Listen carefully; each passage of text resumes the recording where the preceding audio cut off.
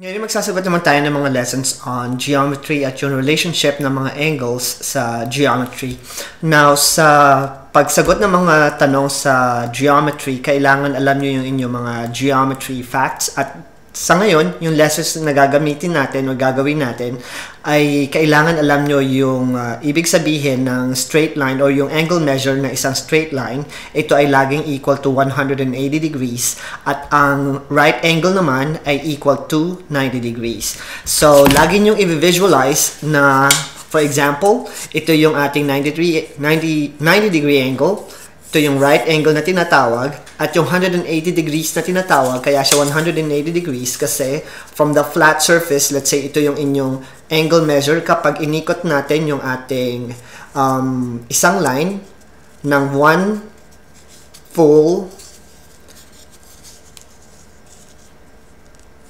rotation like this, mag-equal siya sa 180 degrees. So kung ito ay 90 degrees, kapag in-straight natin siya, magkakaroon tayo ng 180 degrees. So, ito yung angle measurements na kailangan nyong malaman para makapagsagot tayo ng mga angle measures sa given diagram in geometry. So, take for example, this diagram na meron tayo ngayon. So, mapapansin nyo, marami tayong letters na nakikita, lines, at saka points. Another thing na kailangan yung malaman bago tayo magsagot ng mga problems sa relationship ng angle measures sa isang angle, kailangan alam nyo yung notations or kung paano natin ginagamit yung mga symbols sa geometry. Now, tandaan nyo na yung mathematics ay parang pag-aaral ng foreign language. At tulad ng mga foreign language, kailangan matuto tayo kung paano basahin yung mga symbols sa geometry. Isa na dyan yung pagkuha ng symbol ng mga lines. So let's say kailangan natin kunin yung line FB. So instead of writing out line FB, which is we know this line from F going to B, pwede natin siyang gawin in symbol form at ang symbol form ng line FB ay pwede nating isulat tulad ng ganito. So meron siyang line sa taas, tapos yung inyong two endpoints which is F at saka yung B. Pwede rin siyang BF or FB. It doesn't matter kung i-switch nyo yung letters. Pero ganito yung pagsulat ng notation sa line FB. Ang susunod natin gagamitin sa angle notations or notation sa geometry ay yung paggamit or pagsulat ng tamang notation sa angle. So mapapansin nyo na yung angle na to, kung gagamitin natin yung description niya, ay angle AFB or angle BFA. So, ito yung pagsulat ng ating description sa angle na nakikita nyo dito sa ating slide. Pero, kung gagamitan natin siya ng symbol sa geometry, we can write it out as angle AFB using this symbol. So, instead of isulat natin yung word na angle, pwede natin gamitin yung symbol na to as angle AFB or angle BFA. Pero hindi natin siya pwedeng isulat na angle FBA or FAB. So, kailangan ito ang paraan ng pagsulat nyo ng mga notations sa geometry.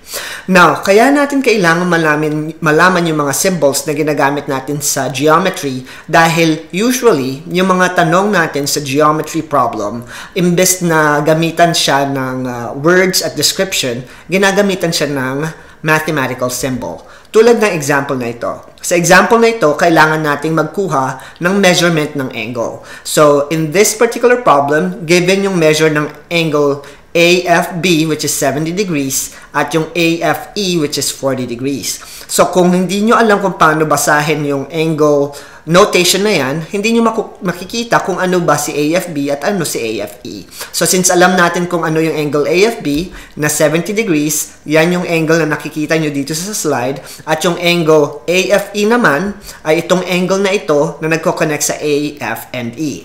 Now, ang problem natin dito sa tanong na ito ay kunin ang measurement ng angle BFE at ang angle BFE ay itong angle na ito. So, by looking at the angles, we know na para makuha natin yung measurement ng angle EFB, i-add lang natin si angle AFB at angle AFE.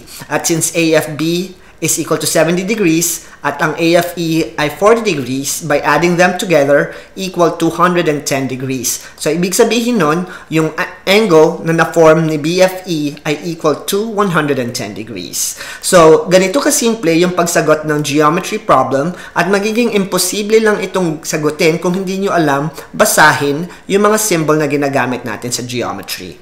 Now, sa susunod na problem, parehas na illustration or diagram yung gagamitin natin, pero this time, ibang angle measurement ang kukunin natin. This time, ang kukunin natin ay yung angle measurement ni angle EFD. So, alam natin yung angle AFB ay 70 degrees at alam din natin yung angle AFE ay equal to 40 degrees. Ang hahanapin natin ngayon is si angle EFD at ito yung angle na hahanapin natin using the facts or geometry facts na alam natin. So, mapapansin nyo, meron tayong straight line na nagko-connect doon sa tatlong angles na nakikita nyo. Si 70 degrees, si 40 degrees, at saka si X.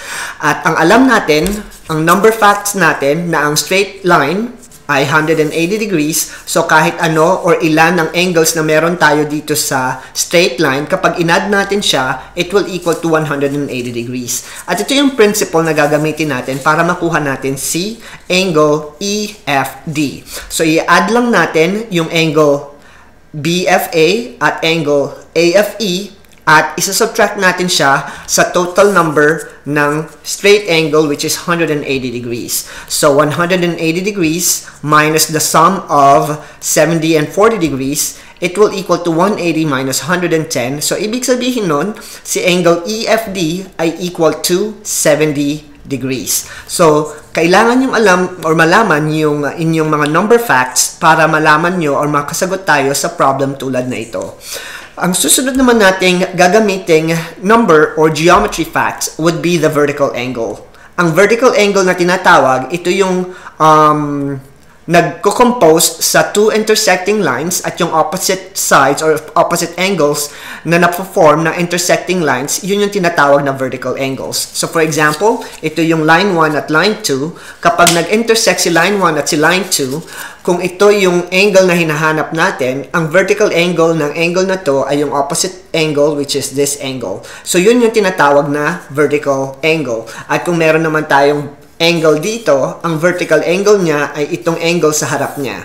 Now, kailangan nyo malaman yung vertical angle kasi ang vertical angle ay special angle or description sa two intersecting lines kasi kung ang angle 1 daw ay nandito at ang angle 2 ay nandito sa baba niya, ibig sabihin, vertical angle yung angle 1 at saka yung angle 2 at isa pa sa dapat yung malaman ay yung angles na ito ay tinatawag natin congruent angles or magkaparehas ng sukat. So, ang angle 1 ay congruent sa angle 2 at ito yung bagong notation na makikita nyo sa pag-describe ng congruency or congruent measurements. So, ang congruent, ibig sabihin niya, same measurement at saka same shape.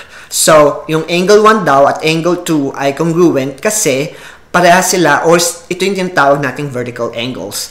So, kung gagamitan natin siya sa word problem, let's say, if angle 1 is 80 degrees, ano daw yung measurement ng angle 2? At since vertical angle nga siya, so let's say ito yung ating vertical angles, kung ang angle 1 daw, which is this angle, is 80 degrees, ano daw yung angle 2? At ibig sabihin nun, yung angle 2 natin ay 80 degrees kasi magkapareha sila dahil vertical angles silang natatawag or equal or congruent. Now, kung dadagdagan natin ng word problem or dadagdagan natin ng problem itong diagram natin at hahanapin natin yung value ng x, ang x na ito, since alam natin na ito ay 80 degrees at ito ay 80 degrees din, mapapansin nyo na meron tayong straight line na nagko-connect dito sa angles natin with x at saka yung angle 2. So, makukuha natin na yung angle na to ay equal to 100 kasi ang straight line ay equal to 180 degrees. So, ganito yung pag-solve ng mga problems involving relationship ng ating mga angles given intersecting lines. Now, kung meron naman tayong intersecting lines na gaya nito at kailangan nating hanapin yung angle x, y, and z, mapapansin nyo na kung hahanapin natin yung angle x, mapapansin nyo yung straight line na nagko-connect sa x at saka 150 degrees. So, ibig sabihin nun, yung portion ng x would be yung nalalabi doon or natitira sa 180 degrees. So, isasubtract lang natin si 180 and 150 para makuha yung value ng x, which is equal to 30 degrees. So, alam natin na itong angle na to ay 30 degrees. Now, to find the angle y, mapapansin nyo yung angle y natin ay vertical angles with angle x. So, parehas or vertical angles silang matatawag. So, by definition, ang vertical angle daw ay congruent sa isa't isa. So, kung yung angle x is 30 degrees, yung angle y natin ay equal to 30 degrees din. So, yan yung pagkuha ng angle measurement ng x at saka ng y. Now, to find the last missing angle, which is angle z, hahanap tayo uli ng relationship ng angle z doon sa ating given angles. So, mapapansin nyo na yung ating straight line ay pwedeng mag-connect sa y, z, at saka sa angle 35 degrees. So, ang gagawin lang natin, since alam na natin yung value ng angle y, i-add natin siya, subtracted with 180, kasi ang straight line ay equal to 180 degrees, at makukuha na natin yung angle z na hinahanap natin. So, yung sum ng 35 at 30 ay 65, at kung isa-subtract natin siya sa 180, it will equal to 115 degrees. So, yung angle z natin ay 115 degrees. At ito yung pamamaraan ng paghanap ng measurement ng mga angle using the definition of angles like vertical angles, straight angle or straight line, at yung 90-degree angle. So, kung may natutunan kayo sa video na ito, please like, share, and subscribe to my channel. Thank you!